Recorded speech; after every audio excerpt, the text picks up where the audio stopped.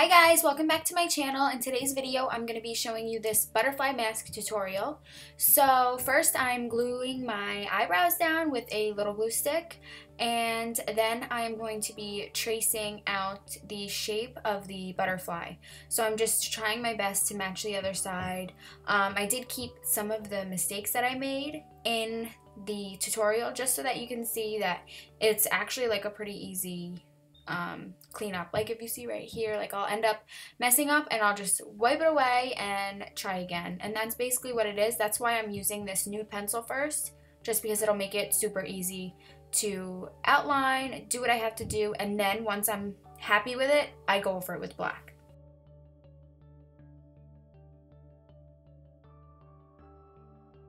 Right here I am taking the Estee Lauder Double foundation. It's a nice matte foundation, so I'm going to be using that to fill in the entire butterfly shape, and then I'm going to blend it out with a little baby beauty blender just so that I have a really nice smooth canvas for all of my eyeshadows to go onto, so that I don't have to worry about the colors not looking vibrant or anything. This will really help to act as a nice base.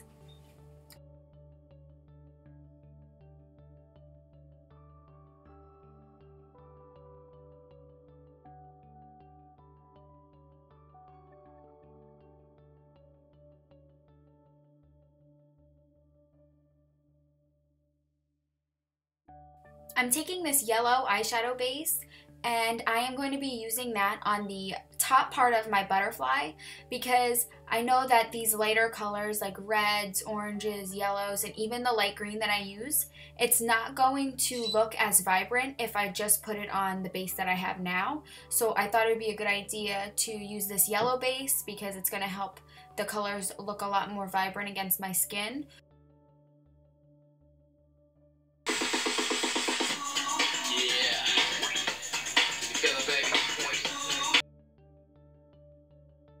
Now here is the fun part. Here is where I start adding the shadow. Having a palette like this that has multiple colors in it and colors that you can play with and mix and match and everything is a good palette to have. This is the e.l.f. 100 color palette, and I'll point out the shades that I'm using to you, but I'm basically just building up color and placing color and just creating my gradient. There's no rhyme or reason to this, and there's no right way to do it. I started with yellow on the inside and I gradiated to red on the outside, and then I start from green in the middle, like a yellow green in the middle, and I gradiate to purple on the end, and I just keep doing that. So enjoy while you watch me do it.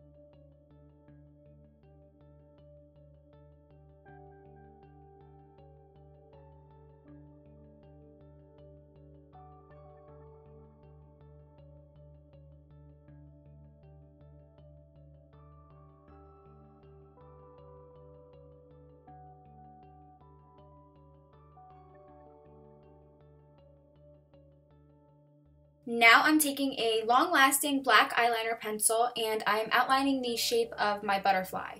And you'll see that I'm just looking back and forth at each side and making sure things are as even as they can be. But of course we know that this isn't going to be perfect, so just try your best. It'll come out great. I know it will.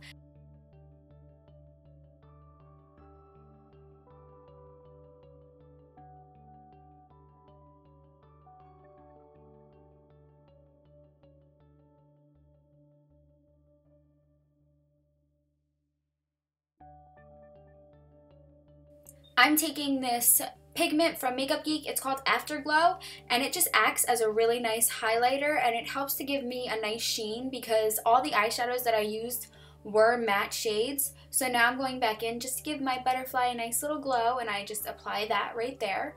And then this is where I start to make the designs in the butterfly. So I'm trying my hardest to make everything as even as I can, but like I said earlier, there's really no direction for this butterfly. It's basically all just winging it, and that's what I did. And if I messed up, if you catch some of my mistakes, I left them in here, but if I messed up, I just went on the other side and I evened it out. There's really no messing this up because it's all what you create, what you like.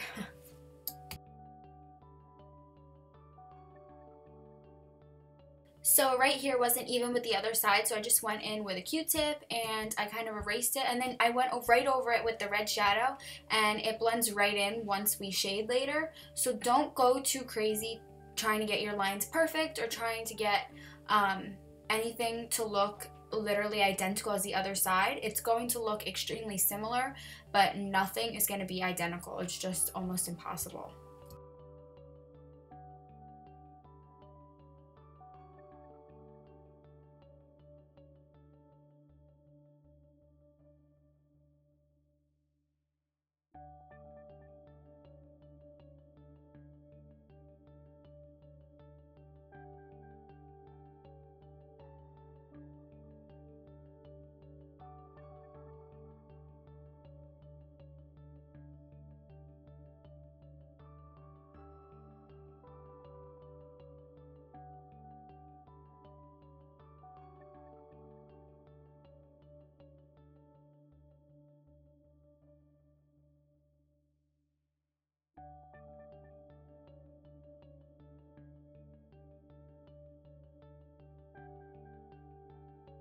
So right here, when you start shading is really when your butterfly really starts to come alive. So I just went crazy. I just started shading where I thought it looked like it needed to be a little darker there, and I wanted some shadow there.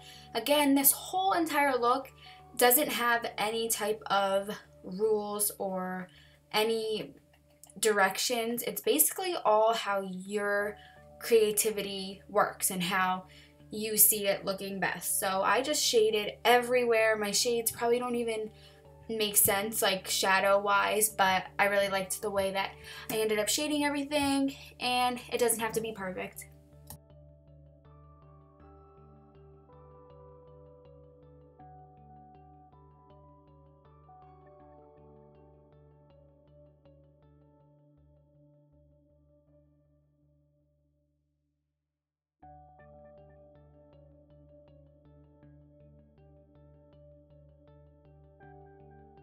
Feel free to touch up any of your colors anytime during this look.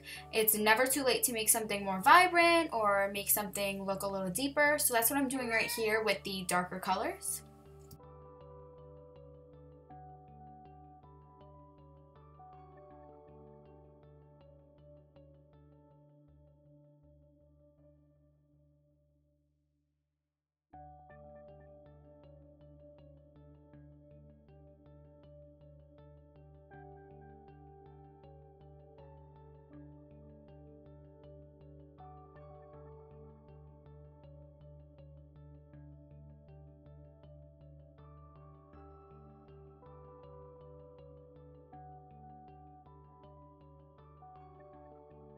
False lashes would probably look really nice with this makeup look, make your eyes look really girly and nice, but I don't really wear false lashes ever, and I didn't have any for this look even to try.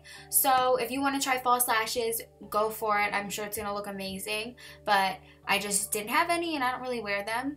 But now I'm mixing a really glowy highlighter in with a foundation, and I'm applying that to my skin to make my skin look glowing from within and just look absolutely flawless. And I'm just blending that out. Be careful around the edges, because if you get too close to the eyeliner can turn like a weird blue color around the edges. So just be careful around the edges, get a really precise brush, and take your time with this part.